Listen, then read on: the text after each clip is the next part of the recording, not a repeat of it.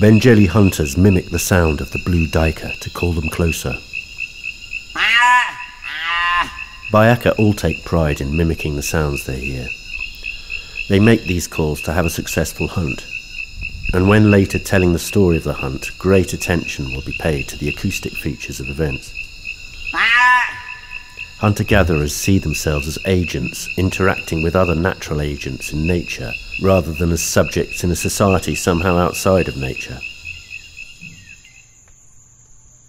Music, dance and ritual can all be treated as modes of communication on a continuum from non-verbal to verbal, which has music and language at opposite ends. The Baka will choose their mode of communication depending on who they're communicating with: villagers, family, animals, spirits.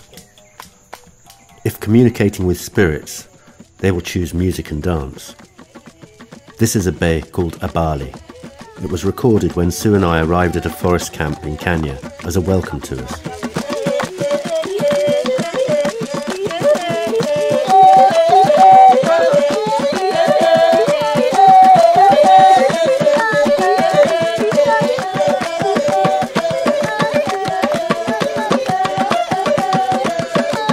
Listen to the hocketing here. There were several older women at this camp, definitely initiated into yelling.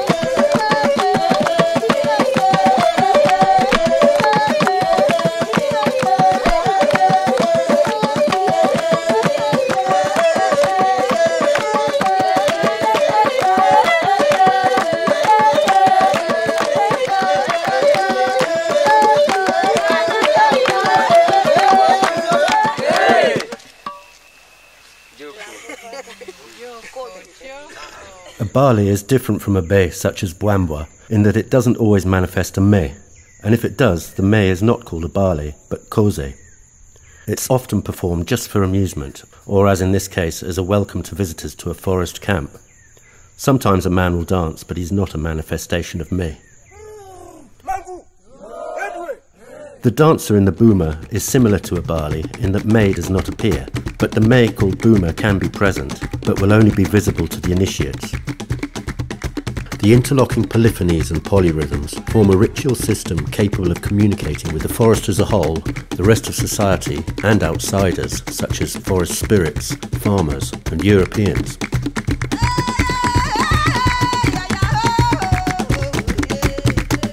The focus on words when discussing language is due to our modern bias to lexical expression. If everyone speaks at once, it can be confusing, but if many people sing together, their message is reinforced. In speech, one body communicates. In music, many bodies do. Let's have a closer look at the rhythm of the boomer dance. The first drum sets the tempo, playing an 8th note triplet with a stick just before the beat, played with the hand. The second drum plays the beat and an 8th note triplet just after it, occasionally adding quarter note triplets across the beats.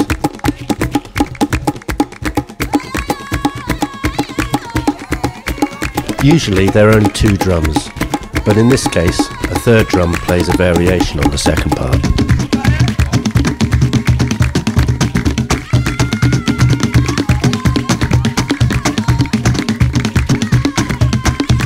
The clapping pattern is really important. If you put a clap in on the beat, the whole rhythm becomes clearer. Bring in the first drum and the groove becomes apparent. The second drum adds some variations in colour to the beat.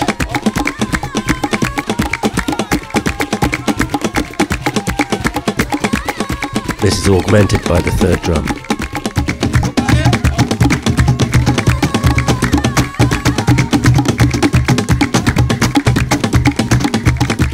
Now bring in the voices and the dancer.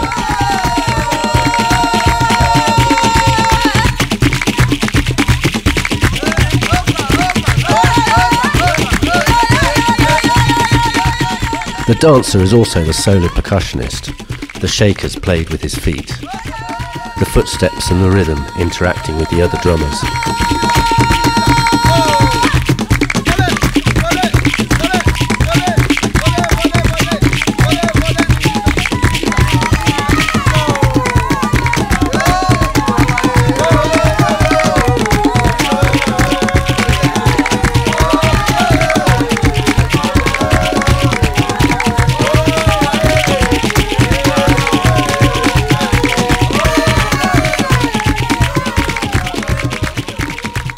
The teenage girls have a really important role with their clapping as well as their singing. By improvising within certain parameters, their syncopation can really change the energy, attaining that transcendental moment when the singers, drummers and dancer are all in the Kaluli groove. It feels so good because it achieves that feeling of maximised participation when everyone is in that communion of the moment.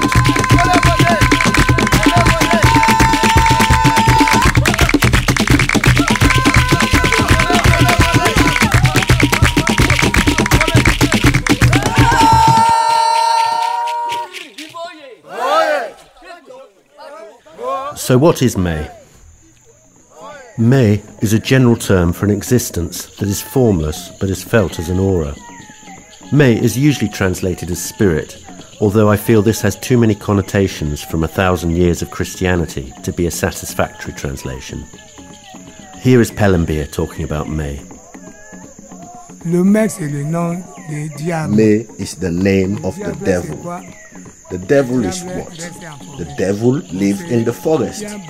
There are many kinds of devil that we, the Baka, have, which we call to come and dance. There is the Bwambwa, there is Jengi, the most powerful May, because he doesn't joke. He can kill. He also has knowledge. If you call Jengi an eyed, a person will pass by and not see you. You can see from his language that his words have been influenced by missionaries. Although this translation of May has given the Baka a very different idea as to what a devil is than we have. The Baka believe that May live in the forest. They enjoy dancing and singing, so can be called into camp by a good bay. While they sometimes play tricks on people, and can be dangerous, they never use sorcery or witchcraft. They sometimes appear in dreams to impart knowledge of medicinal plants, new songs or dances. I see it as that entity you feel at the climax of a great musical performance, or a football match, or a play. That tangible presence, that's May. Each May will have a guardian.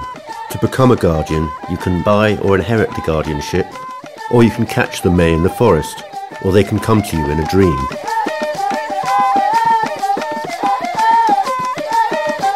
Could the May also be seen as the muse? Is there a huge difference between being inspired to write a song and learning a new song from a May who visited you in a dream? Or even catching it in the forest and returning with a new bay?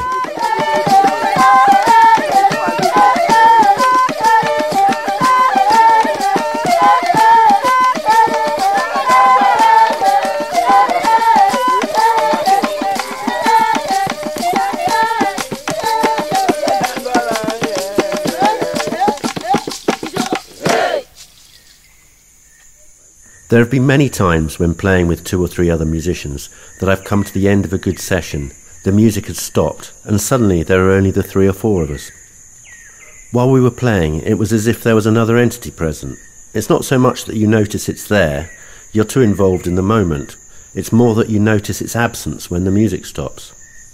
Every musician that I've spoken to about this knows exactly what I mean, yet it's very rarely acknowledged or spoken about. Could that presence be May?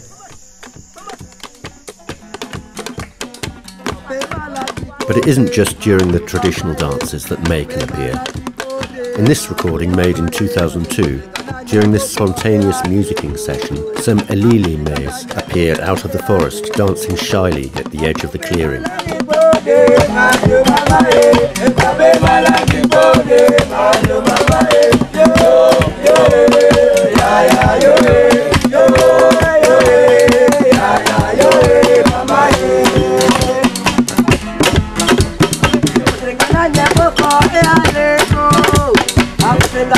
Popo,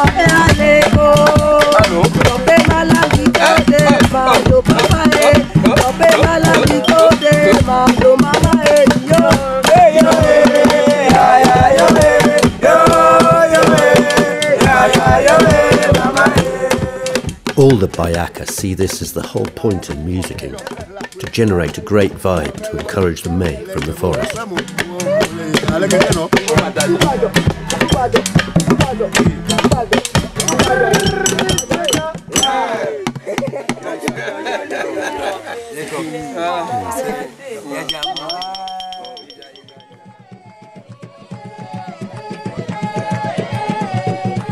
A good bay will be traded widely. They are even traded between Baka and Aka. This song, Mangisa, recorded by Louis Sano in Central African Republic and played by a group of Aka, was originally bought from the Baka across the River Sanga in Cameroon.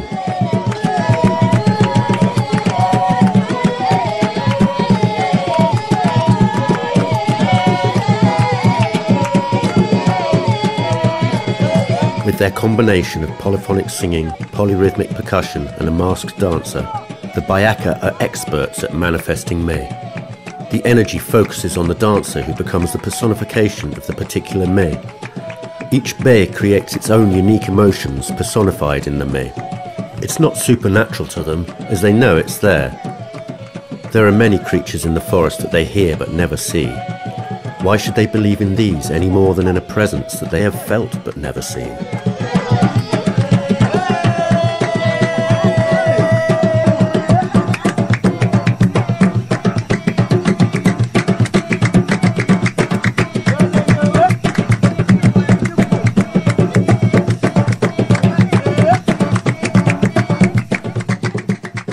By being present at these spirit dances all their lives, children grow up learning that the purpose of musicking is not about making music, but about manifesting May.